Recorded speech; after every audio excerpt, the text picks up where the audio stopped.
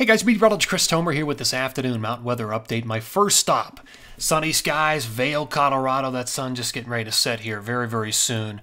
But severe clear, that's my forecast next 4 days at least, maybe 5 in Colorado. There's just nothing major on the horizon for Colorado, Utah, Wyoming, Idaho. It's going to be a long waiting game. There may be something for southern Colorado, northern New Mexico. But it's going to be a long wait. We've got the doldrums right now. Here are my bullet points. The next item of interest is on the East Coast. This strong area of low pressure will spin up in Florida and then roll up the eastern seaboard with wind, rain, and severe weather. In some ways, it does resemble the superstorm of '93 minus, and this is a big minus, cold air.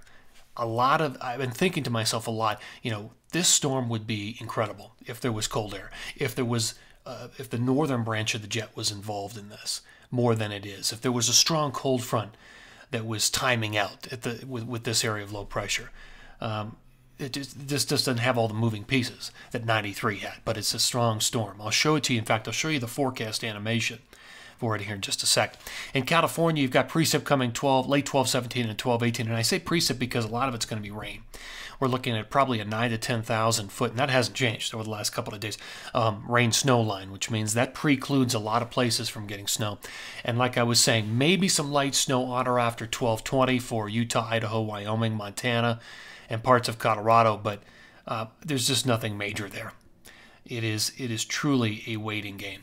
All right, here's the water vapor satellite imagery, the latest on this. So there is our approaching trough of low pressure that will, in a couple of days, push precip into the Sierra, along with a lot of warm Pacific air.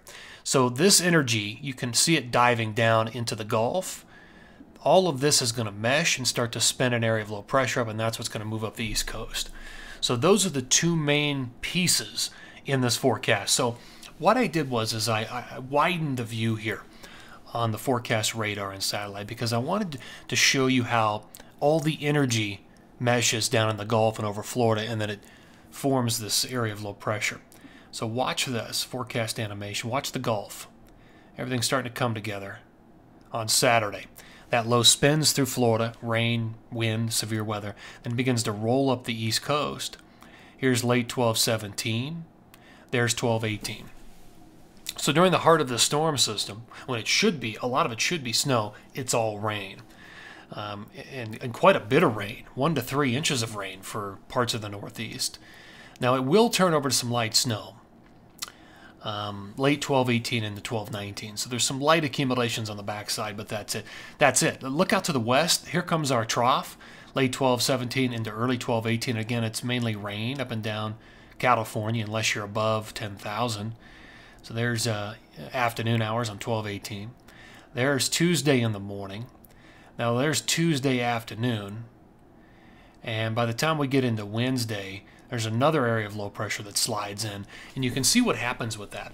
This one's got a little more cold air. The rain-snow line's a little bit lower, so we'll get some additional snow, especially around Mammoth, around 12/19, 12/20, and that's the one that starts to take that southern track, and it could affect southern Colorado and northern New Mexico with a bit more snow, and that's the one that could also bring some light snows to other parts of Colorado, Utah, Wyoming.